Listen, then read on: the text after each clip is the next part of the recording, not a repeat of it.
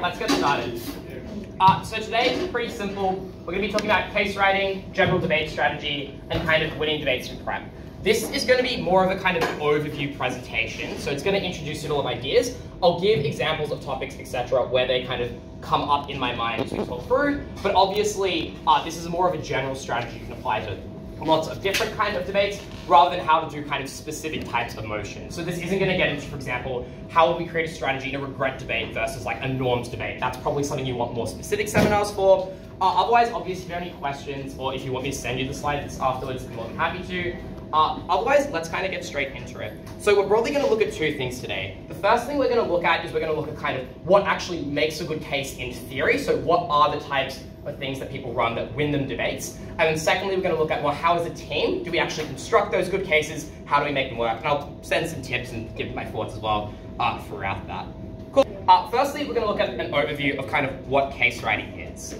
So especially for those of you who are new to debating, you might not have heard the expression of what case writing is before, or if you didn't get a huge amount of coaching if you had done it before in places like high school. Broadly, the thing to keep in mind, case writing is the collective sum of material your team claims in a debate. So it is just like everything, basically. But in particular, I think there are three broad components of it. And you just want to think about it as these are kind of individual lines of analysis pieced together into a kind of whole. So yes, when we make an argument or give a rebuttal, those are all individual lines, but the case is how those things all interact together and how it feeds into a wider whole. Broadly, there's three components. The first is just our arguments, so the constructive or the substantive that we run in the debate. That is probably the most important part of any good case, for the very simple reason that you can't really win debates if you don't give arguments that are going to persuade judges that you should win the debate, particularly given there is another team in the room also making arguments and also doing things. So that's the primary vehicle by which any case functions. Do you have good arguments? Do you defend those arguments well throughout the debate? Do they make sense? Do they prove things? Are they persuasive? All of that kind of stuff. The second thing then is deconstructive, which is just rebuttal. So this is the claims that you levy at the opposition team. So this is how does your case interact with their case, and in particular, how your case engages with the other team and what kind of, from that clash, is remained standing. Because you might have a case that in theory sounds really, really good, but if all of your best arguments just get like rebutted to the moon and they don't stand at the end of the debate, you can't actually win off those things because the judge isn't going to believe them anymore. So deconstructive to the extent you attack the other team's case, but also protect your own, is really, really important. And the final thing is meta commentary. If you're newer to debating, I would suggest you think about this component a little bit less, but especially if you do have some experience already, this is probably the thing that I would suggest makes the biggest difference in high-level debating, the types of things that you would see in international competitions, in terms of who's going to win and why. And this is all basically the strategy of how do you position different material, what things in the debate do you focus on given how much stuff there is, and what types of things you prioritize. Broadly, that looks like two things. Framing, which basically framing is very confusing. People use it in lots of different ways, and I'm not necessarily always clear what it means. The way I conceptualize framing is imagine it is quite literally, before you is like a painting, and it is the entire amount of stuff that's in the debate. And the framing is literally just like you're cropping a photo, what you move around and what is and is not within the view of what you want the debate to be about. So it's all about how do we move that frame to the parts of the debate that look the best for our case. Like maybe everything else looks crap, but if we focus on the one part that's really, really good for our side, that obviously you can see how might be enormously beneficial. And then weighing, that's probably a bit simpler. That's just why are the things that you're proving in either your arguments or in your rebuttal, why are those things important? Why should we care about them? Why are they significant enough that someone should agree that the thing you're arguing for is particularly good?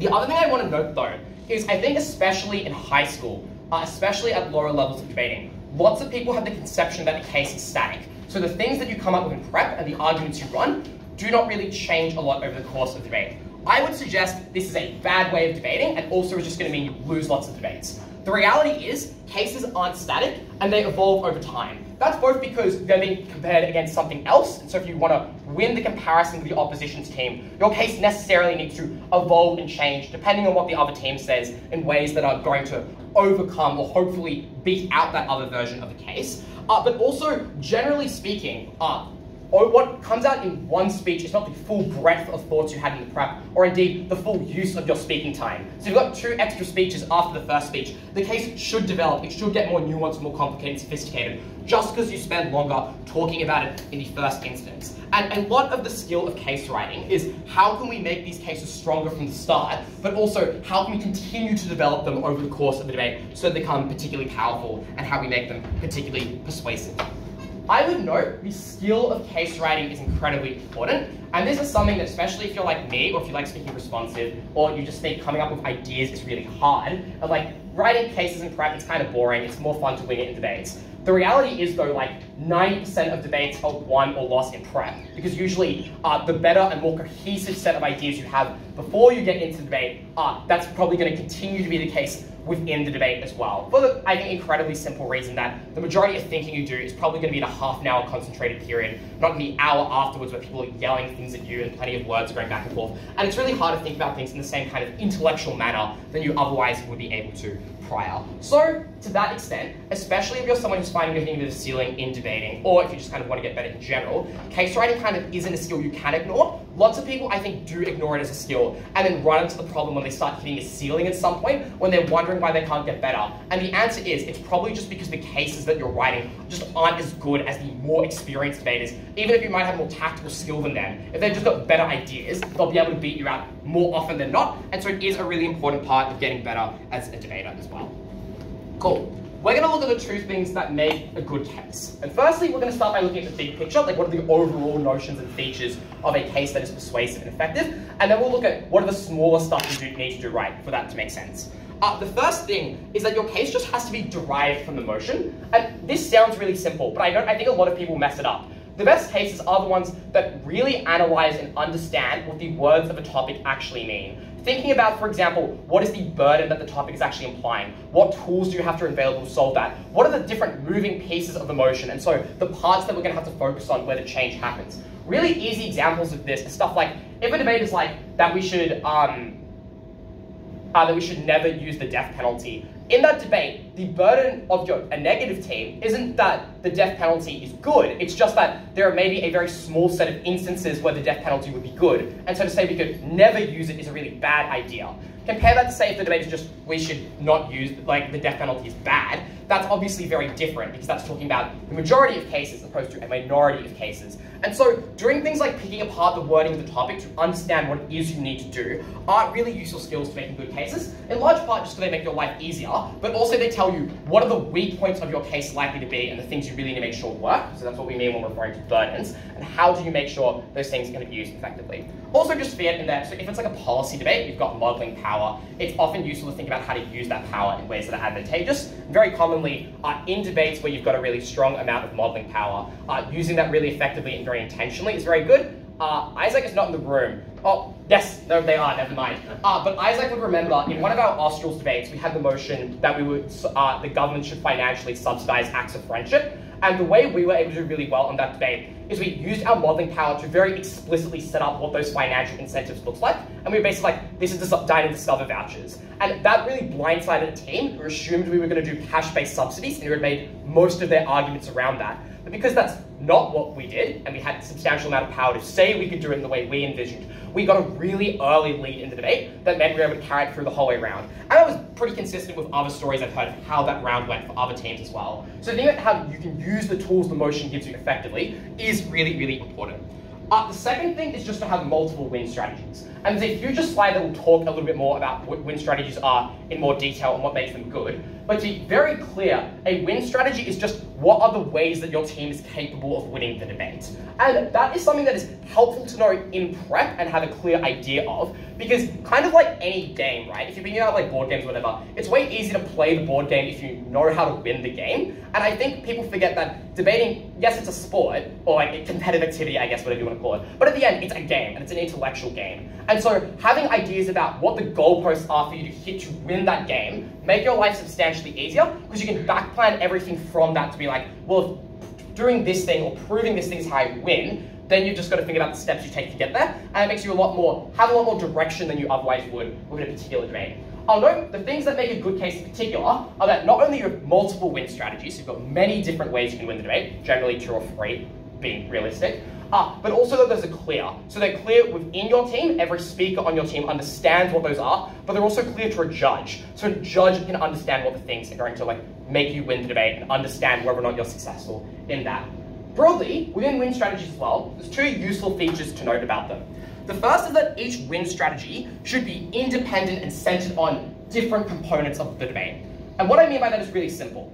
It doesn't matter if you have 3 win strategies if they're all reliant on the same fundamental piece of analysis. If the debate is that we should ban selective schools, and I have 3 different ways of proving the debate, but they all rely on me believing that selective schools are bad in the first place, if the other team just nukes that and spends all their time proving why selective schools are good, then it doesn't matter, right? I've had multiple win strategies, but they all fall down to the same attack, so it's kind of useless. So we want our win strategies and the kind of pathways we have in the debate to be different from each other. So if one of them gets compromised, there are still other ways we can win the debate. So that's not going to be a problem. So it's obviously it's always easy to be well, if there's 3 clashes in the debate, if we can only win 1 clash, but then we explain why that 1 clash is enough to win the debate, we don't have to worry about winning all 3. It's obviously way easier to win 1 than 3.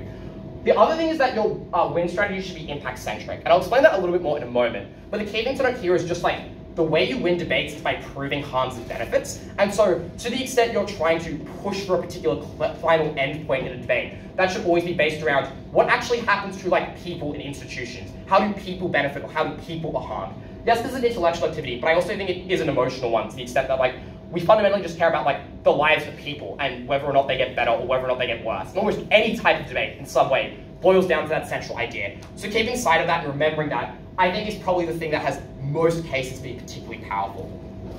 The third thing then that makes a good case is just framing the case strategically. This just looks like identifying the context in debate where you're winning and making them matter. This is the thing I talked about earlier with framing. It's moving the frame of the debate so it focuses on the things that are most advantageous to you. And lots of high-level debating, both teams are going to argue about where this frame should be, and kind of wherever it ends up settling has a large determination of the result. So cases that are using that framing very effectively often do very, very well.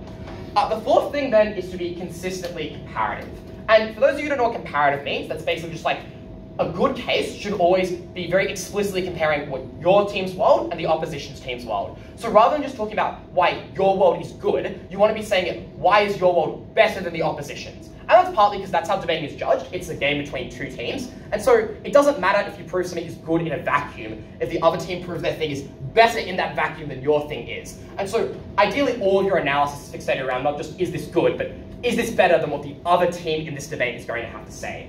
And importantly, doing that in not just individual arguments, but throughout a whole case is really, really important.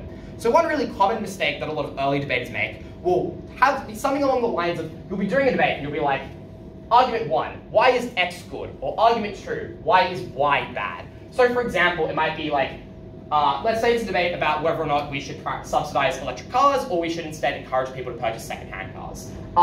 Argument 1, why buying electric cars is good. Argument 2, why buying second-hand cars is bad. Does anyone see what the problem with that might be? It's not explicitly comparing those 2 things at all, right? So maybe it's true that electric cars are good, but that doesn't necessarily mean it's the case that it's better than the alternative option, right? The analysis is just too stretched far apart. It's hard to compare it very explicitly what the other team is running. So a way better way of doing that would instead be structuring it along very specifically, why is X better than Y for A reason, or why is X better than Y for B reason? So that might look instead picking specific axes of the debate and explaining why one option is better than another in that world. So that would look something from saying why buying electric cars is better than second-hand cars in terms of environmental impact, explaining why specifically on that issue one of those options is better than the other. And the second one might be, why are people more likely to buy electric cars and more willing to buy electric cars than they are to buy second-hand cars? So again, uptake would be the second question there. So rather than just in general saying thing good, thing bad, it's here's why thing is better at this thing and here's why it's better than this thing. That's a feature of very strong cases. It's often a very easy thing to do because it's a habit you can very quickly catch yourself in prep and fix it, but it's really important to make sure you do it. The last thing is just to note, the other thing is just being preemptive as well when I mean comparative. So obviously if you're a second or third, you give rebuttal, it's very easy to directly compare yourself to the other team because you've heard what the other team's going to say. But even at first, you should keep in mind what you think the other team is going to run and try and plan accordingly. So if you can know that they're going to make a certain line of response and you can, for example, prepare your case for that before they've spoken, that's always going to be really helpful. The final thing is just to be charitable. And this just is like very simple. Take the opposition to their best. Don't lie about what they say. Assume that they say things that are like in a good way, and then respond to the good version of the things they say and not the bad version of the things they say. Obviously, that means that you're more likely to win. You're being nicer, and also you're just kind of doing better debating generally. Part of this is also risk hedging. And what I mean by this is, partly similar to having multiple win strategies, you don't just want one way to win the debate, because then if that collapses, you're screwed. So you want to have multiple different insurances where if one thing doesn't work, like there's a claim that you can't prove in a debate, you've got other things you can do as well that can be helpful. Broadly speaking, that's a lot of thoughts. To sum that all up, it's very simply being clear in what your case is trying to prove and have map a very clear path to that destination, and make sure that the judge will see your case as relevant to the motion, so it's going to be very directly fixed on the side you have to defend. That's true, so you've been able to prove it, and you've also been able to prove that the things you're proving are actually important in the first instance. If the judge leaves a debate with those two things and they understand very well, even if you lose, you've done a very, very good case, and that's something that you should be pretty happy of. So that's a good mental checklist to have in terms of what your actual intention is. Cool. Then there's just the details. This is a bit smaller. I'm going to rush through this a bit more because I think these are more kind of obvious, but they're useful to know. Firstly, your analysis should be robustly proven. The ideas you mention in your speech, I should understand why they are true. If you do not prove why the things you say are true, unclear whether or not I believe them. Maybe they're plausible, but if it's plausible but the other team is more plausible, that's not helpful. So you want to explain why the things in your case are actually true. And the easy thing to note here, the most contested claims are the ones that need the most proof. So the more teams are going to fight over something in the debate, and that's often very easy to see early, that means the more time you're going to want to spend explaining why that thing is true, because the opposition presumably will spend more time responding to it. And that's often helpful in prep because you can prioritize a bit. If you know the other team is going to disagree with something, spend more time thinking about how you're going to prove that thing than things the other team might not care about as much. So for example, in that debate I mentioned earlier about like electric cars versus buying secondhand, teams are not going to disagree about whether or not climate change is bad. Both teams will probably agree it's bad. So you don't need to spend a lot of time proving why climate change is true or why we need to act quickly. But you probably should spend a lot of time proving something like which of them is better for the environmental impact, or just like which of them is more within the reach of consumers, or how do they already feel about these two things. Those claims will be more contested. Spend more time proving them. Secondly, is just your analysis should be specific. So especially in impacts, a really common problem I see often in high school is kids will be like, this is bad because it's corrupt, or this is bad because it would be unfair, or this is bad because it would hurt people. What do those things mean? The problem is, if your analysis is really vague, it's really hard to judge, right? Because like, what am I actually judging? It's really unclear. The more specific you can be in terms of like, and it doesn't have to be like people would lose $500, but explaining like people would lose their jobs because of this and really struggle to get employed, that's a lot more tangible. That's much easier for judges to understand. And also, the more tangible the end goal you're going for, the easier it is for you to prove. Like, it's really hard to prove something that's vague and speculative. It's very easy to prove something if you're going for a very particular kind of tangible outcome. So, why specifically are the things you're proving actually good or bad? Explain why that's the case. Thirdly, you should just ground your analysis within reality. This is fairly straightforward. Debates are about the world. People sometimes forget that, but it's true. And so, you should make sure they're about the world and they're useful within the world. And that really simply is just like making sure things aren't too theoretical, you bring them back down to reality, make sure it's clear how they actually operate. Cool.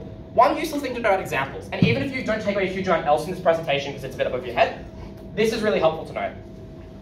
Examples in debating are really bad at proving arguments. And the reason why they're bad examples about proving why things are true is because for every example, there's usually a counterexample. So often it's the case that, well, maybe it might be true in some cases, but not in all cases. And that's why judges will often say, don't use examples to prove arguments. However, that doesn't mean examples are useless in debating. And where examples are the most effective is in explicating the things that you're proving and making it really clear what they actually look like. So maybe I shouldn't use an example to prove an argument about why people are more likely to buy an electric car, but I absolutely could use that as an analogy to explain why then going and buying that electric car is really useful and the things that would kind of do within the debate more broadly. The last thing I've already talked about, be adaptable throughout the debate, prioritize things, engage with the other team. That's obviously important. Broadly, there's a little analysis checklist here of things that a good case should have. It's just kind of all the big debating buzzwords.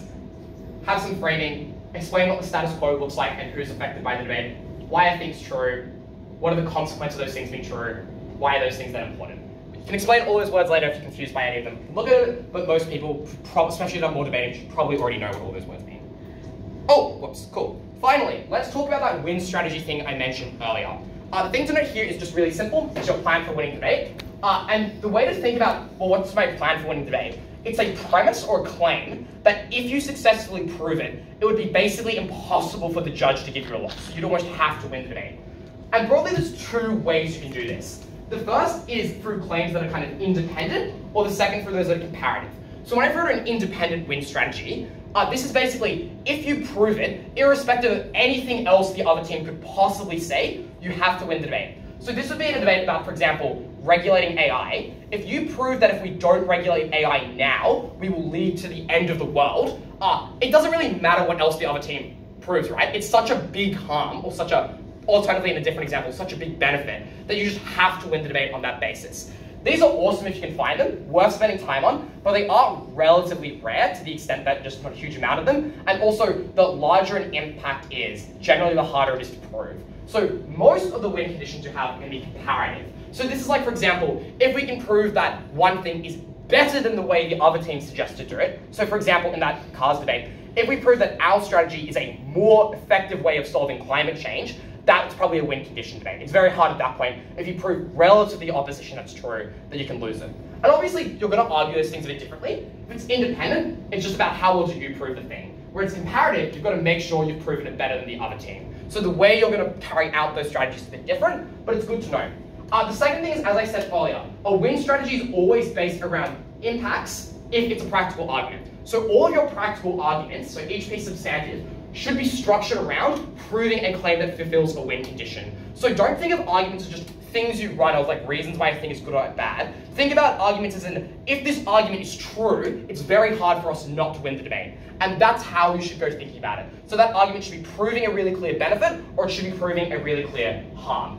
The other type of thing, and I know this is a lot rarer, but is useful, is when there's an overwhelming non-contingent principle justification. I don't want to spend a huge amount of time on principles because these are rare, but just put it in summary. This is if you prove there is an overwhelming moral reason, irrespective of any practical outcome, as to why you shouldn't do a particular thing. So if you prove that something, for example, would be such a grievous violation of someone's dignity that we would never remotely consider it, maybe that would be an independent win content debate. Those exist, but they're a bit rarer. Helpful to know they exist though. Again, as I said earlier, win con should be diverse and non-contingent. You should also just be clear, importantly, with your, with your arguments as well as with the kind of win conditions they're trying to prove. Be clear not just what the argument is proving in terms of what the win con is, but why that condition is actually something that wins you the debate in the first place. Teams are often unclear about this. Be clear why that thing wins you the debate. Like obviously, if you prove it, fantastic, but if judge doesn't know it wins you the debate, it's not going to do you a lot of good in the long run. So it's probably important to explain that. The last thing that I want to note about win strategies, being the kind of central fixed point of case writing, is that every speaker on the team should have clarity about what the win conditions are. Because it's not just the first speaker who's going to make them. Those win conditions might change or adapt according to the debate, but they broadly remain relatively similar unless if you've like royally cooked it. And so you need to make sure you'll be able to defend and pursue those win conditions as best you can down the bench in terms of what material do I prioritize, how should I structure my speech. And those are all things that rely on everyone in prep understanding what your team is doing and why you're doing it. It's obviously why talking to your teammates, making sure everyone knows and agrees on what's happening in the debate is super, super important in order to do well. Cool. That's all the theory of case writing. Does anyone have any questions at all? I don't care like how basic or whatever they might be about anything I've just said.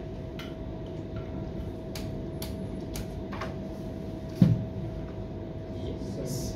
So like with independent, like yep. It'd be more risky to do them as well, because like if they get disproven, then that whole argument goes. Yeah, absolutely. So the problem with spending it's kind of a double burden, right? So it's like so the question for the audio is like, are independent win conditions kind of more risky than comparative ones? Yeah, absolutely. And the reason for that is obviously, as I said, because an independent win condition is very high impact usually, so I have a big harm or big benefit, and tends to be very hard to prove. It tends to be you need to spend more time of your, more physical time speaking about that thing to prove that it's true. But yeah, as you say, the problem with that then becomes, well, if it's disproven, then you've wasted it. And so there is a bit of a sweet spot whenever you're running goes between spending enough time on it so you actually made it a win strategy that could work in the debate, but also not so much that if, for example, a judge doesn't believe it is intuitively true, then you have other options available to you. So yeah, absolutely. You want to be, I would never really suggest having more than one of those maybe in a case, and it should probably be something that you've mixed it with other types of, I'd say, fairly, like, substantially more certain arguments. So maybe there's a couple, like, 3 key arguments in the debate. Like, for example, if you know that we should make university education free, maybe you could just make a really radical claim about how in the developing world this would just eradicate poverty. That's probably quite hard to prove, but then you can just get a guaranteed benefit of a set of people can now access education for free and no debt haunting over their lives. That's probably much easier to prove, and probably is very, like, that's probably not something the other team can really deal with. And so having a diverse range of proof behind each win condition, I think, is relatively helpful there as well. But yeah, excellent question. Yep. One on win strategies, I struggle with this in a bit, and I've seen a lot of other novices in school who struggle with it, is coming up with them and the intersection that win strategies have with arguments. If I write a speech, I've got 3 arguments at first, I think I'm going to win the debate. Then, like, but are those 3 all win strategies? How do they intersect? How do you come up with them? I find that part can be a bit confusing. Yeah, that's a really good question. And also there's a few components there. I would say my general advice in terms of coming up with win strategies is thinking of kind of the biggest harms and benefits that you can within the debate. And when I say biggest, I don't just mean in terms of the most intense or affecting the most people. So there's kind of a different discussion here that we might get into if we have time about weighing metrics, so the different reasons we would consider something to be important. But broadly, things can be important in numerous ways. Maybe something's important because we have a particular moral obligation towards doing that thing. Maybe something's important because the group involved is particularly vulnerable. Maybe something's important because it just affects people for a long period of time, even doesn't affect a huge number of people.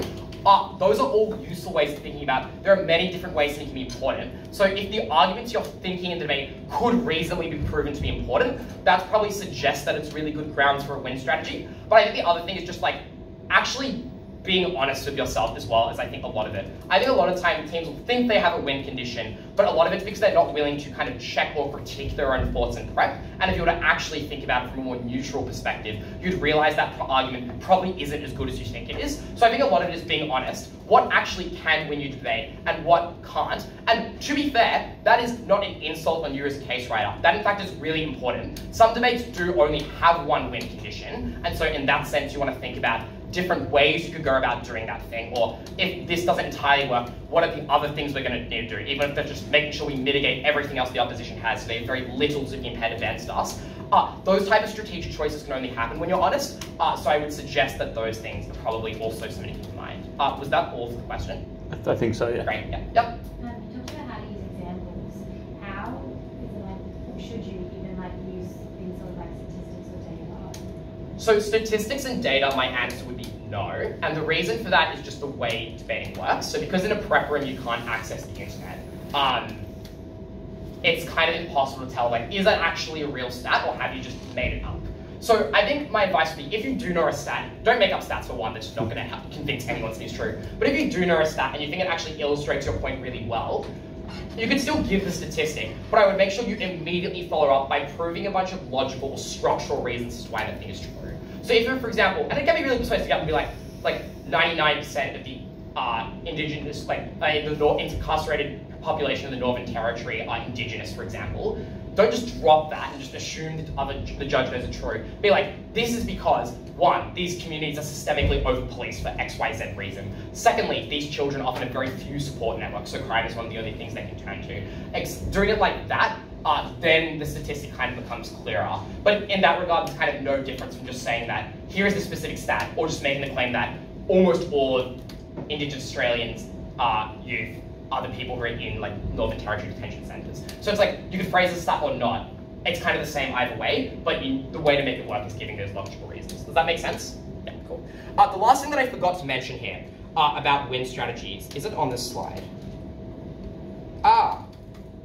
It is not. But the one thing I will note here that's useful, because I've forgotten if this is later in the presentation or not, is just to note that each argument you make ideally should be following a different win strategy, but that's implying the debate has lots of options available to you. Some debates are just really narrow, there's not a huge amount to talk about. In that case, try to make it so that your arguments might be both aimed at the same win strategy, but have two different ways they're trying to prove the thing. So maybe, for example, if your win strategy in a debate about, for example, just in general, like supporting the norm of the increasing medical prescription of stimulants to combat ADHD, maybe you think that there's only really one way to win that debate, which is just kind of prove that giving more people with ADHD stimulants is good for them. But maybe there's two ways you want to do that. Maybe you might want to prove on one hand just why those stimulants actually help deal with ADHD, and so in that sense it's particularly useful. Or maybe the second way you would go about proving it is people want stimulants either way, and so we just prove that making it easier for them to access saves them a lot of trouble and makes them much safer, and that's probably good.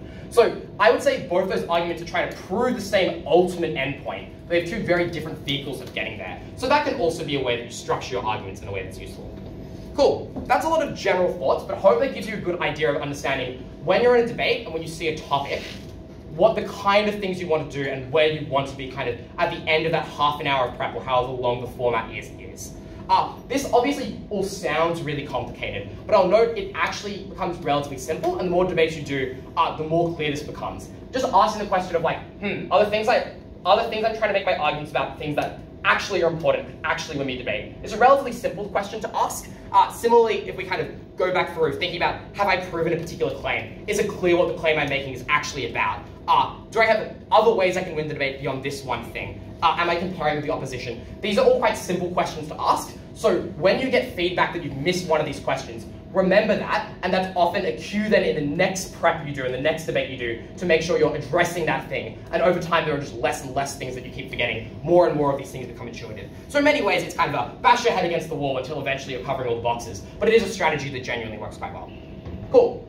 Now that we've talked about what case writing is and how to do it well, let's talk about how we'd actually do it in a debate. Because obviously, this at the end of the day, we can understand theoretically how to do everything properly. We're not doing it well though, like, what matters? Cool. First thing I want to start with is topic selection. Because in 3v3 debating, we will always get, if you don't know this already, congrats, we always get 3 different topics to choose from, and we get a grade 1 to 3, a preference, one we're kind of neutral about, and a veto. So whatever the veto gets, which is third, we never have to debate that motion under any circumstance. It's way easier to write a good case if you're debating a favourable motion.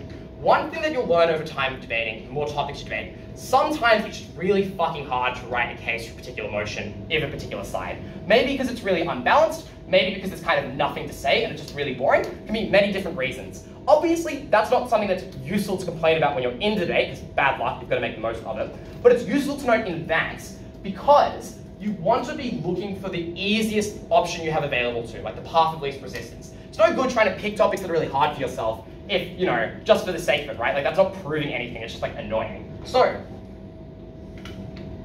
you should always try and select for the topics that can be most advantageous and most conducive to you and the rest of your team writing a good case. So, when you see that list of topics, like you'll get all 3 at the same time, briefly ponder what each side might be running. So what might be some stuff your team says, what might be some stuff other teams say. Don't think about it too deeply, literally just think about the most obvious stuff available to you. Because you only have 5 minutes to do your topic selection. That's 3 topics. If you think about it, that's like a minute of concentrated thought on each topic and 2 minutes discussing with your teammates. And you ideally don't want to be using all 5. So it's helpful to kind of think about that stuff. The second thing I'd suggest you think about is burdens or moving pieces within a motion. So what is each side being expected to do in the debate? What are the different components of this debate? Like, is this an actor debate? Is it a regret debate? Are we going to need a counterfactual? All of those, is there fiat? Like, all those kind of very basic questions can be helpful as well, because that often informs balance as well. Having done that, broadly I would suggest the following strategy. Firstly, decide what your veto is first, because you might have to debate either of the other 2, so it's easiest to start with what is the one I absolutely don't want to debate, because that's the most important question to settle, because that's probably the one that's going to be way disproportionately harder for you to kind of debate than all the others. Then the criteria I suggest is probably threefold. Firstly, the balance of the motion. So which one is actually just the best for your side? This seems fairly intuitively true. Pick the motions that are good for your team and bad for your team. Sometimes you'll read this wrong. That's okay, but this is why it's really important to listen to everyone on the team, so kind of collectively you can work out whether you're all thinking correctly. You might have the wrong take, but maybe the other 2 of your teammates don't, and you discuss it and you realize pretty quickly that you have in fact cooked it, and you can change that really, really easily. So this is important where you're on a team for a reason. Getting more opinions is usually a good idea. Cool. The second thing then is level of knowledge. So if you think these 2 topics are relatively similar in terms of balance, which one does your team know more about? sometimes it's fair to pick a topic where one of you might be super cracked at it, so know that you're able to do debate relatively well. Like if you're doing you see a sports round, and then you kind of all know a little bit about, let's say, Formula 1, but someone knows a huge amount about Australian cricket. Maybe it's worth, if their topics are similarly balanced, pick the Australian cricket motion, because you're likely to have a big asymmetry of knowledge with the other team, and you can just take huge advantage of that during the debate, compared to maybe you've all got some knowledge, but not as much. You can trust your teammates to explain things during debate, and people having special interest of knowledge is actively something that's really helpful in debating and really good to catalyze things on. You'd be surprised how often I've used cricket examples or cricket-related knowledge in debates I've done, if only because, shockingly, if you follow cricket enough, it makes you really aware of what's going on in India, Pakistan, Bangladesh, and all of that. So that's kind of a niche benefit of me as a white person, probably otherwise would know a huge amount of stuff about that. Otherwise, I know a little bit of stuff, and that can be helpful.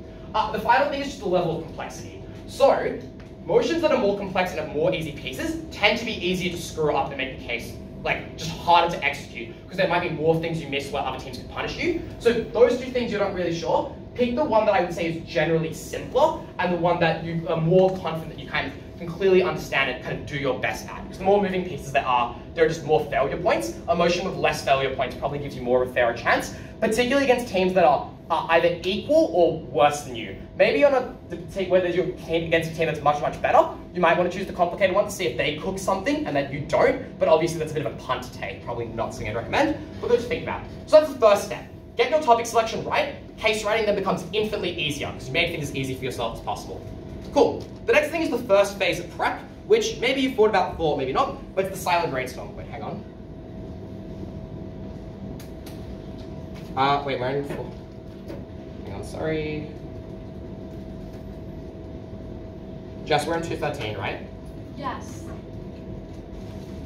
Sorry, I can go first. Yeah, Eleanor and I think some other USU people are on the way. Could someone just be near the front to make it work it out? Cool. Thanks. Cool. So silent brainstorm is the first component of prep. So after you've talked to the other team, you've done your topic selection, you know what motion you're going to do, start with this. Maybe you're parked up and doing it somewhere, maybe you're walking to the room while you do this, doesn't really matter. But this is probably the single most important 5, 6, 7, 8 minutes in the entirety of the round.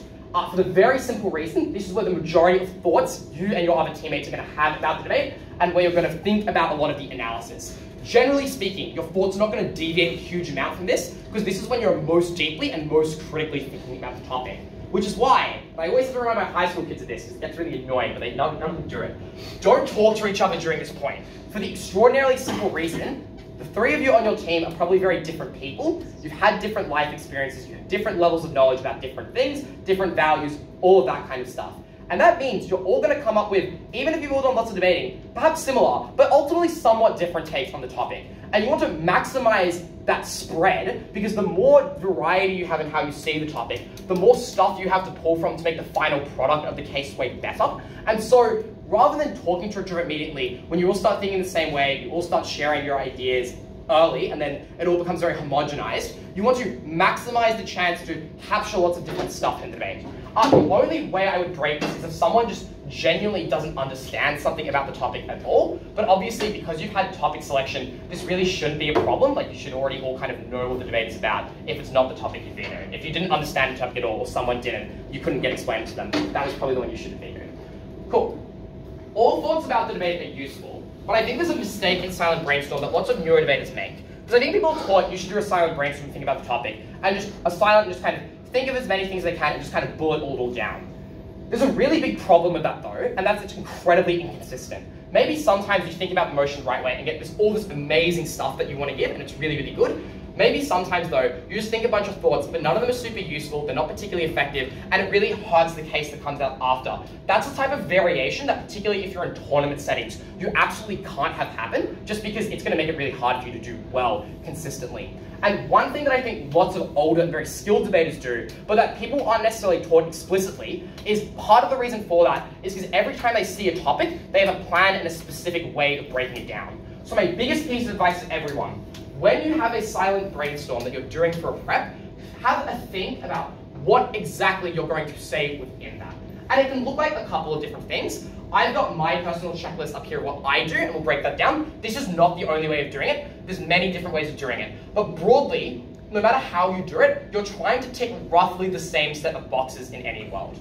So broadly, my approach in silent brainstorm would be something like this. the first thing I do is I will just analyze the wording of the motion. So I break down every key term. I will see, you can come into the room, you don't need to stand up there, there's plenty of chairs. I will see exactly what those things mean and what they imply in terms of burdens on the debate, anything like that. So I make sure before I do any other thing in debate, I understand how the motion works and I understand what it means. After that then, I'll think about the context. So this is like what parts, like this is kind of like why did someone bother setting this motion? So it's like what parts of the world are they thinking about where this debate might be particularly relevant? What's kind of happened in the past historically where this might be relevant?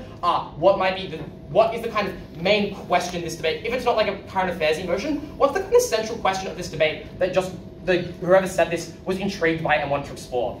I think a useful way of breaking down topics is just remembering that like topics are set by people. People usually have reasons for doing things. It's very rare topics set randomly. Usually it was just someone was interested in something, wanted a particular thought about something, or just kind of thought it would be fun to debate. And so having that knowledge often makes it much easier to think about what topics are actually meant to be getting at in the first place.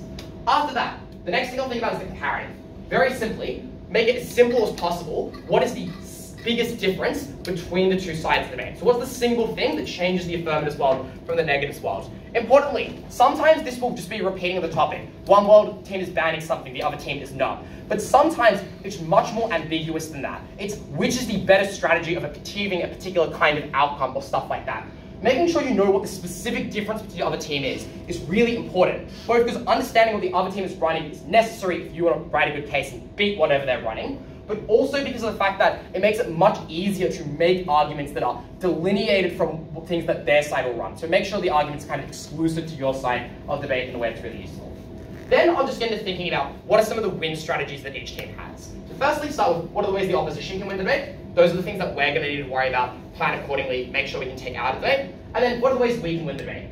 I like to start with the opposition first because often it can make it easier, especially in motions you're think are maybe more weighted towards the other side, to come up with ideas for how you might want to win the debate. But also because I do actually think you need to do as much as you can in prep to support a tendency of trying to preempt and think about what the other team is doing. So it's good to prioritize thinking about the other team first, because that's the thing otherwise you might ignore, and that's probably not something that you want to do. Again, there's different ways of doing this, but I think broadly in terms of you want to analyze the motion, you want to be clear on the comparative, you want to kind of get an idea of what each team is running. Those things don't really change across what you should be doing. Like I imagine every way anyone breaks down a topic would always be something like that. And so if you have different ways of thinking about it, it's helpful.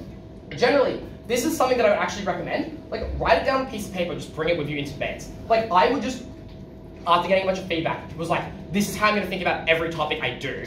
And then I would just go into debates and I just do it as a checklist of all the things to think about. And once I've exhausted that, if I've still got time left, sure, then I'll think about a bunch of random stuff. Maybe I might want to list out stakeholders. Maybe I just want to kind of have some more whimsical thoughts about the debate. But I can do the structured thinking first, and that ensures I have consistency in how I'm approaching the motions I'm debating. So if you can work out some kind of system like this, feel free to steal mine if you want. There's plenty of others you could use as well. Or do your own independent thinking. What are the weaknesses you tend to have on motions? You can very easily construct this based on, well, I know in topics, I'm often really bad at thinking about what the comparative is, or I'm not very good at thinking about what the context of that particular debate's occurring is. If you know those are your weaknesses, prioritizing thinking about those things explicitly in brainstorm is a really good way of addressing those kinds of things. Cool. If you have zero ideas in brainstorm at all, not really the focus of this presentation, but I'll do it very briefly, because I can stole this from another presentation I've already done. Firstly, think of just, ignore win strategies, just think of arguments you can think of first, and then use that as a launching pad for counter arguments. So think of what might just be some of the stuff the opposition says. Cool, how can I make arguments that would defeat those things? Other ways, actively thinking about different areas of the topic. So maybe you didn't realize that you were focusing only on the effects of the topic in like the developed world, or you're only thinking about it in terms of democracies, or only on the economy. But maybe you should have considered the developing world, maybe you should have considered autocracies, maybe you should have considered the environment. Actively trying to broaden and shake yourself out of thinking about debates in a particular kind of way can be very helpful in getting more ideas. Similarly, doing really basic things. List all the groups that are just affected by a debate. Any institution, any individual, I don't care. Then, how are they impacted? Which ones are impacted in ways that are good for us? Which ones are impacted in ways that are bad for us? Which ones are the larger or more significant groups that we probably care more about? That's a really helpful way of breaking down a brainstorm, very simply, but getting you really, really good ideas as a result. Even asking questions about this topic, is this fair, will this work, how will people react? People often have intuitions for topics, but then will say they have no ideas about them. If you think, for example, topic's a really bad idea, or you think it's a bit really messy, ask yourself why you think that. The answers you get are often going to be really useful in the rest of the debate. Finally, think about how your team is going to win. Just think, if the judge was to give us the result, what would a judge probably have to believe? It's like, they'll probably believe X thing is good. They'll probably believe it would work in Y way. And that can also kind of, working backwards can be a really helpful way of thinking about things. Cool. Once you've done that silent brainstorm, you go into the download, so you'll go, people call this different things, but it's all the same. Go around, you share all your ideas, and then once everyone has shared their ideas, you pull that together into what the actual case you're writing is. Broadly speaking, my suggested end goal, by the time you finish your planning stage and you get into the writing of a speech, the first speech itself, there should be a couple things you have in mind. Firstly, you should have some relatively cohesive setup, or at least an idea of what are the things you're going to want to clarify in the debate and how it's going to work. You might not know exactly what those are yet. You might want to wait till you're actually writing the speech to do that, but you should have an idea of what things might need to be clarified. You can always add extra, or can always be like, maybe we move this somewhere else. But you should know what it is. You should know how the debate's going to work. After that, a list of 2 to 4 arguments. So generally speaking, depends on probably how dense the debate is and how much material there is, but also kind of the nature of you as a team. If you've got a really efficient first speaker and a second speaker who likes running substantive, then it probably makes sense. Give 3 arguments to first speaker, give 1 to second to kind of shift the debate in ways that are particularly fun. If your first speaker is really, really good at proving things, but not as efficient as working through claims, maybe you only might want to have 2. So you just have 2 arguments first, and depending on whether you think that extra argument is useful, do you give 1 a second as well or not? So this is often dependent on how good the arguments you have, but also keep in mind the constraints of your team and of you as an individual speaker and what you're actually capable of achieving. Importantly, when thinking about a list of arguments, again, they should be tailored towards a distinct win condition. Principles are nice, but you don't need them, and I would note, if the principle is contingent on proving a practical thing, it's probably not worth running as its own argument. Only run principles if you think they're important, can be good for you in a debate, but also if they don't rely on other pieces of material in debate, for kind of the reasons I've already said, then it's just not very helpful. That said, if you think you have a good idea for a principle that's clever and smart and funny, run it. More people should run principles. They're really cool arguments. I'm a Phil student, and I would like to see more people run principles in debates I judge. Cool, but 2 other things to note. Firstly, take the 3 kick arguments. Just because something is obvious doesn't mean you should run it, and in fact probably means you should absolutely whip the living shit out of it. It is usually better. There's a really obvious reason why your side of the topic is a good idea. Take that reason and shake the living daylights out of it and explain why that's fucking awesome. Because that's often just the easiest way for you to win debate. And I think teams often like making lives hard for themselves. But make sure you just take the stuff that's easy to do first. Like, run the arguments up front that are really easy to prove and obviously good benefits. And then you can start running the things that are more fancy, more complicated. But you're probably less likely to win the debate on those anyway, so why prioritize them at the expense of the other thing? Finally, know when to drop or deprioritize weak material for time management purposes. So it's a really dense topic and you've got an enormous amount of ideas, like something really theoretical and there's a huge amount of stuff you could run.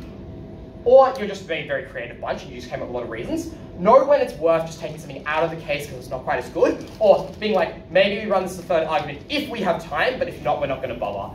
It's really important to not be too personally attached to material that you've come up with in the debate. It's about the team. It doesn't matter if you're the older person in the team. If someone younger has come up with ideas that are probably better and more likely to make you win, be the bigger person, just concede, yeah, those are better ideas. But also, you should want to win, and you should win with any set of ideas that side comes up with, not just the ideas that you individually come up with. That's like a big cringe. Cool. The last 2 things I want to note about this stage. Make sure everyone contributes their ideas. Again, as I said earlier, you want to cast a wide net and brainstorm, have everyone thinking about things very diversely. That means you should make sure every person actually gets a chance to speak about it. So it's really important. 1, everyone should be able to speak uninterrupted. Ask questions if you have them. Wait till someone's finished speaking. 2, everyone should discuss. If people have a thing of like, oh, I don't know if I want to go first or not, just go around individually in speaker order in a way that's kind of really simple, really easy to do. And then synthesize those ideas down together. So everyone should probably be writing everyone else's ideas down. Everyone should have a really clear understanding of what the ideas you've come up with, but also what everyone else has come up with. Because that way you can look at your piece of paper. Everyone has the same amount of information from every speaker in the debate about all the stuff you've come up with, and that's going to make it much easier to synthesize down to an overall case that's very good. Before you move on to the writing part, everyone should be clear about what you're arguing and how you're going to win. That means you need to write out specifically, cool, our first argument will be this, our second argument will be this, our third will be this. We need to prove these 2 things, and broadly, these are the 2 ways we're going to try and win the debate. Awesome. That clarity generally makes everyone's life way, way easier. Other than that though, this phase is really relatively simple. Just discuss things, think about the ideas that are good. Once everyone's kind of aired out their ideas, then think about, well, what do you want to actually use in the debate more broadly? Cool. The checklist for the finalized case, this is one that I stole from Matthew Toomey, he's quite a good debater. But there's some good thoughts here, like what's the comparative between the two teams? So what does each side of the debate look like? Is there something that influences what those sides look like? Like, do you have fiat? Can you run a model to make that more specific, or a counter model if you're on neg that might change the debate a little bit? Be aware of those things. It could be, what do you need to prove? That's going to determine what arguments to make. What pieces of proof are necessary? So with the overall premises you're trying to prove, what are the subcomponents of that, like the smaller pieces of analysis that you'll need to prove those things? And then finally, this is more on the writing part, but prove each thing's reasons to weigh them. That's generally very useful. It's a useful kind of checklist to think about, but you don't need to memorize that or anything, just a way of thinking about it. Cool. Couple of brief notes before we wrap up. Firstly, the last part of prep, if you don't already know this, everyone together should be writing the first speaker speech together. You don't want people to go off individually. The first speaker speech is a collaborative effort among the whole team. That's for really simple reasons. One, if you're second or third, most of your speech is going to be about rebuttal anyway. You should listen to what the other team says. You can't even write most of your speech till then. But also, you can just write it during the debate. But should be, it's probably better to understand the first speaker speech in prep and then be able to write during the debate than have to stop writing because you need to listen and understand what your team is writing. Like, the idea of understanding what you're doing earlier is important. But also, I would just note that the first speaker speech is going to make a huge difference in the debate. A really strong, powerful first speech will make your life much easier. If, for example, there's lots of gaps in it, or you're inconsistent between speakers because you didn't know what the first speech was and you did something totally different, that's going to make your life much harder. And obviously, the more brain power you focus into that first speech, the better it's going to be. So everyone should be writing that together. It should be relatively straightforward. Broadly speaking, this then, having done all the macro stuff of prep, so we've thought about win conditions, thought about the general moving pieces of debate, this is where you fill that out with the kind of more specific sub-stuff that I was talking about earlier. Thinking about how you prove each premise, so coming up with reasons why things are true. Now, that's actually where most of the winning and losing close debates happen, right? Just how well do you prove things? And the answer is, well, one, if you're making sure you're proving the right things, that's helpful. But two, also making sure in this prep, everyone's contributing to that process, making it really, really powerful. I have some stuff on this in a later slide, but I'm going to explain it now because it makes more sense here. Often, what can be helpful in preps is having a very clear dynamic within the team of how things work. So, yes, everyone can talk at the same time, but sometimes that makes life really difficult because it's just very inefficient, slow to move through. Remember, at this point, ideally, because you spent a good time talking about the case, you have at least 12 to 15 minutes, and that will change depending on team familiarity, how fast people can write things, how used you are to working each other. Like, I've got people I'll debate with when we write the case in like 7 minutes, but obviously that doesn't always work. Like, I can't do that with every single person I'm debating with. But if you're assuming that this is a generally very good ballpark, you want to still use that time relatively efficiently. Because writing like all your setup and 3 arguments in that time, it's not a huge amount of time. So you want to make sure that you're using it efficiently and well. So sometimes it can be helpful to very dedicated roles within prep. Particularly on ACES teams, what you often see is you'll have the pro just kind of write the case and everyone else will sit there and listen. I think that's helpful, but I'm generally a fan of slightly more collaborative strategies.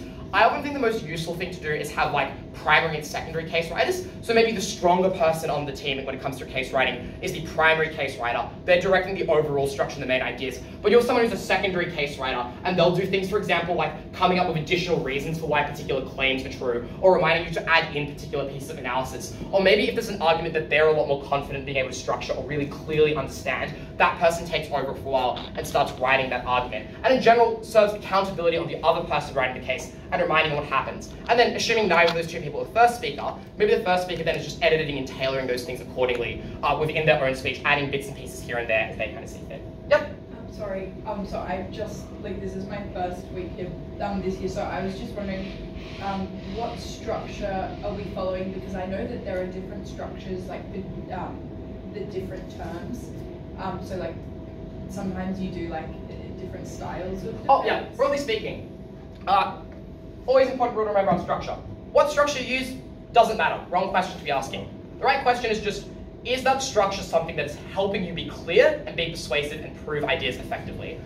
People have kind of commonly recite ideas about what structure is effective, and I can talk to you more about what that is later if you want. But the overall thing to remember is structure isn't like a rule to follow. It's a vehicle to making sure that your ideas are clearer and more consistent. So to the extent you're doing that, whatever structure you're using is fine. If your structure isn't filling that purpose, then you need to change it. And that's why ultimately the thing that, like, if you're doing a thematic structure and you're doing your speech on issues, the question to ask isn't, well, I'm doing a thematic structure, so I'm doing it right. But it's like, what are those actually the things you need to be talking about in the debate? What are those actually the things that mattered? Were those actually, important at all? Should you just been talking about other things entirely together? All that kind of stuff is probably what I think about. So yeah, structure's a vehicle to making our lives easier.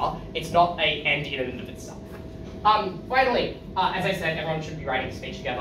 And it also looks like, if you're not first speaker, so actually you're second or third, it's useful to have a dot pointed out version of exactly what the first speaker's speech is that you can refer to throughout the debate. So I have like a one-page summary, and it'll be like, title, claim 1, a couple of dot points for each individual proof. And it might only be a couple words for each point, but it means at any point in the debate, I can remember every single thing that we had at first, and I can refer back to those things to make my analysis more persuasive later in debates. The other thing is really simple, be flexible. Sometimes you'll just add things or come up with new ideas in this process. Just adapt accordingly. Cool. I realize I've been speaking for a very long time. I believe this is the last 2 slides. Well, basically almost done. Thank you for paying attention. Thank you for watching online, I guess. Cool. Some general tips and advice. Firstly, prioritize within reason planning the case over extra time writing speeches. You can always add more detail because you've got a second and third speaker to pick up things that, for example, maybe you didn't have the right time to discuss, or add in detail later.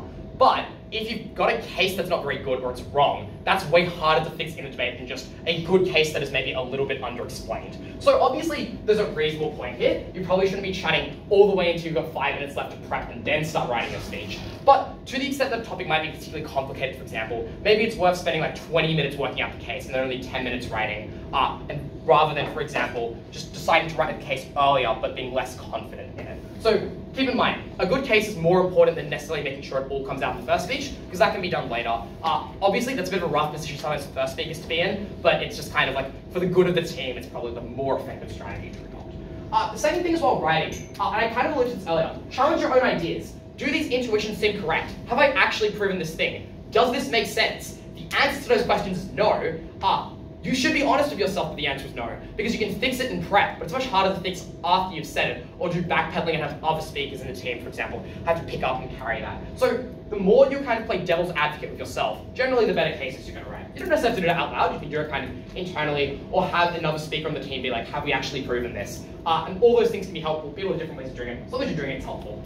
And in general, the more predictive you are, the better the speech will be. So the more you can challenge your own ideas and make them more robust, the more you can figure out what the opposition is going to say and then adapt it accordingly. That means you have the most developed conception of the case that you do at the start, and that's really helpful. Because you could have like a version of the case that you're good, but you haven't all considered what the other team's going to say. But if you consider what they'd say down the entire bench, and then have the version of your case that exists at the end, then obviously by the actual end of the debate, it's going to be even stronger. Because cases do develop throughout the debate, start with the most developed conception that you can. I think it's really useful.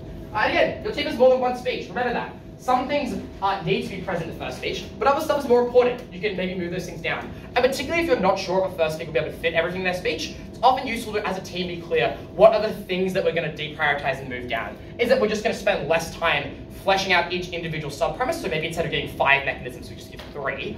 Or is it the case that this whole argument we can just move down to later in the debate, because it's not super helpful? So in general, good to keep in mind that. Cool. This is definitely the final slide. How to improve your case writing. So, to the extent you now have all of these ideas and you're wondering, how do I actually use these things to get better? Couple of things you can do here. The first thing is debate more, but I would note I think debating more is kind of useless in a vacuum. I think there's a lot of people I've seen have the strategy of just, oh, the more debates I do, the better I'll be. This is not true, and in general very unhelpful. People can often get very good not doing huge amount of debates or even taking large breaks from the circuit, because they don't debate as much, but what they'll do is they'll reflect about their debating and think about it far more. In the same way that for any hobby, the process of self-reflection, self-improvement, whether it's sport when thinking about technique, or it's a handicraft and just assessing how you could have done things better. For example, video games, when you're sitting on paper and you're working out like what's a better strategy for doing this thing that's like a calculates more DPS or whatever. Like all of those things, it's the post-reflective process that is the most important to actually generating meaningful improvement. And certainly not being the most well-read person in the world, certainly not doing the most debates in the world. This is how I found that I've certainly been able, especially early on when I started debating my first year, got a lot of improvement. So if you're doing things like debating with pros, so someone who's much older and better case writer than you, see how they write questions, ask why they're doing the things they're doing, learn by observation. This applies to other teams you hit as well. If you hit a team that's really good and you get absolutely stomped, don't be like, wow, we got stomped. Think about what you can learn from those kinds of things. Be like, oh, here are all the things they did well. We should have maybe considered this thing because that was actually really obvious. I'm not sure why I didn't think of that. That's always going to be really helpful. If you're debating with less experienced teammates and writing the case yourself, seek out feedback and identify what can be improved. Don't be willing to shy away from the responsibility of case writing. Take it on, because in many ways, the only way you can get better is just writing more cases, making mistakes, and learning how to not make those mistakes again. And no matter how good of a debater someone is, no case is perfect. Like, it always could have been better in one way or another. I've never seen a perfect case. I don't think it exists. So always be keeping in mind that process of improvement is really helpful. I don't know, even just watching the debate show helps. Like, if you're at a tournament, you're watching like, the out rounds of a major and you didn't break, for example, sometimes it's really good to sit there and instead of just watching the debate and not really pay attention, think about the things teams are doing. Try and think about it as a judge. Work out what teams are doing well and how, for example, you could learn from those things. Which reminds me, it's not on here. Judging more debates is often a good way of getting better, because often you can judge debates that will be much better rooms than you'll be in relevant to your debate experience, especially if you're newer. It's very easy to panel or train in a very high quality room, but otherwise you would never get to see that debate. And there's a huge amount of learning you can take from that if you're willing and ready to do so. The other thing is just read more. Like, the more knowledge you have, the better cases you can write. And that's not like you should read an IR textbook and memorize it front to back. But you should understand how things in the world work. So don't understand necessarily everything you need to about economics, but understand the basic concepts and how they actually interact and engage with the world. Understand what people care about and how people engage with each other. I think lots of good debaters are actually just people who get how people work or get how, things in society work. And that often means even though they don't have a huge amount of other knowledge, they're able to use that in ways that are really persuasive. Finally, you can just do case prep, so you can write cases on your own, or as a team if you're prepping for a major. You can then either send that to people for feedback. There's many kind people who are willing to do that. Isaac has explicitly said you can send Isaac recordings of your speeches or case preps that you've done, and Isaac will be able to give feedback on it. So that's awesome service. Take advantage of the pros in your society. If you ask them, they're very often willing to give help. Brendan is willing to help. Rob is. I am. Jess is. There are plenty of people on here as well who, if you harass them enough, maybe they'll respond and say that as well. But I think the core takeaway is asking people for help and asking people for feedback, whether they're a judge, it's just someone you know who's more experienced. It's a really crucial way of improving. Finally, just take the key takeaway. Feedback is really important. If you're not willing to take on feedback, you're never going to know how to improve. That's probably not super helpful. The best debaters currently, in Australia and the world more broadly, are not the best because they were always the best. They are the best because they were not necessarily even willing to work harder than everyone else, but they were willing to acknowledge their own faults and work out what they needed to improve on, and just improved in smarter ways than everyone else did. So, if you can think about that as a takeaway thought, I'm happy to take any questions you have any. Otherwise, thank you very much. Sorry for taking so long.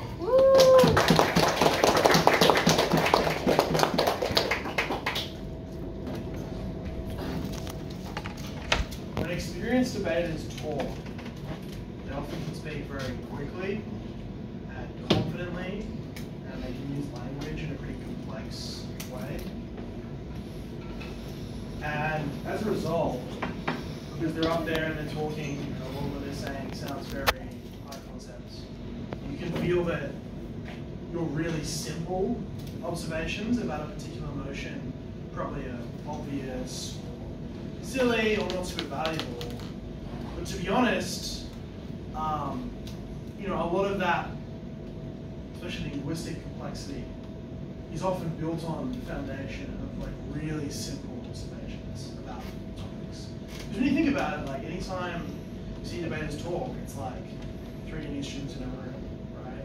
So often the actual thing that they're talking about, the actual argument they're trying to prove, is really, at bottom, is built on a really simple observation.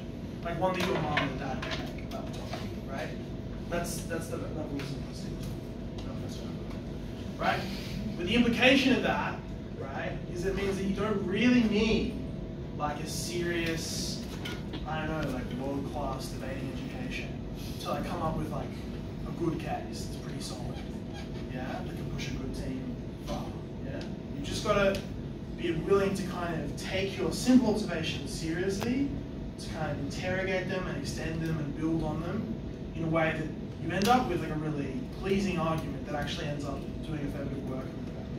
So, when you take a great presentation, loads of stuff in there, everything you said was correct, 1,000%. But, I don't think they said correct, 1,000%. But, I think that the big thing going ahead to the debate tonight, and also for those of you who are going to Eastern, is when you get faced with emotion, and you have a set of gut reactions to the emotion, right? Or a set of this seems weird, or surely this problem applies. It probably does, right? Your simple initial thought, or the first set of thoughts you'll have in the first 10 minutes of thinking about the topic, often are actually applicable in the debate. They're not, you shouldn't cast them aside. What requires often is just a bit of interrogation of them, a bit of thinking about them, and then it was they're like the timber you then construct larger claims on, larger, more sophisticated arguments on.